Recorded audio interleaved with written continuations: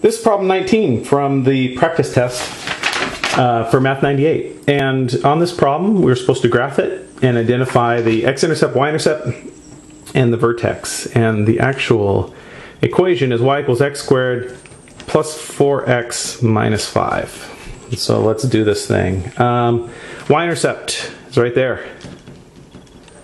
Remember when x is 0, 0 squared plus 4 times 0, y is negative 5. Let's do the vertex next. The x part of the vertex is negative b over 2a, quadratic formula without the plus or minus part, right, in the middle. So negative b would be negative 4, 2a, 2 times 1, negative 4 divided by 2.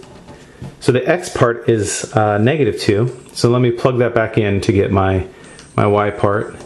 Negative 2 squared plus 4 times negative 2 minus 5.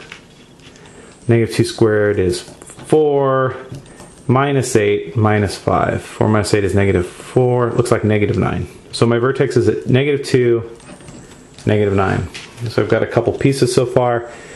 Let me graph what I have so far. So negative 2, negative 9. It's down there. Negative 2, 1, 2, 3, 4, 5, 6, 7, 8, 9. There's my vertex. My y-intercept is 0, negative 5. So all I need now is my x-intercepts, and my graphing will be complete.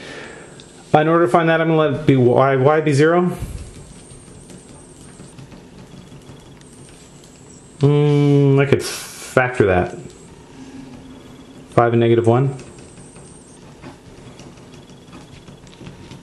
So it looks like x is negative 5 or 1. So my x-intercepts are the points negative 5, 0, and 1, 0. 1, 0 is here. Negative 5, 0, 1, 2, 3, 4, 5. Label that. Label that. There she blows.